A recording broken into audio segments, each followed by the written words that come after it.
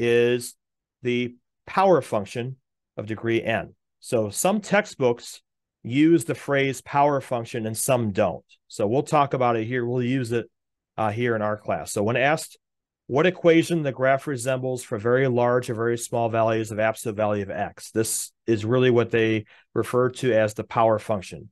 So it's basically an equation that the graph resembles.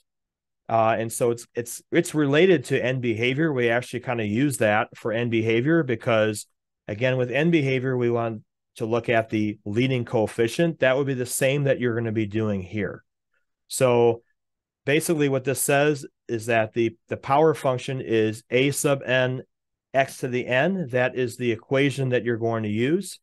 So a sub n is the number in front of the x that has the highest power there, and your n is the highest power that you have. That is your degree. So of course, a sub n can't be equal to 0, and then the n needs to be an integer that's greater than 0 for this to work. So that's called a power function. So when you want to answer this question here, it says the graph of the function of this resembles the graph of what for large values of absolute value of x.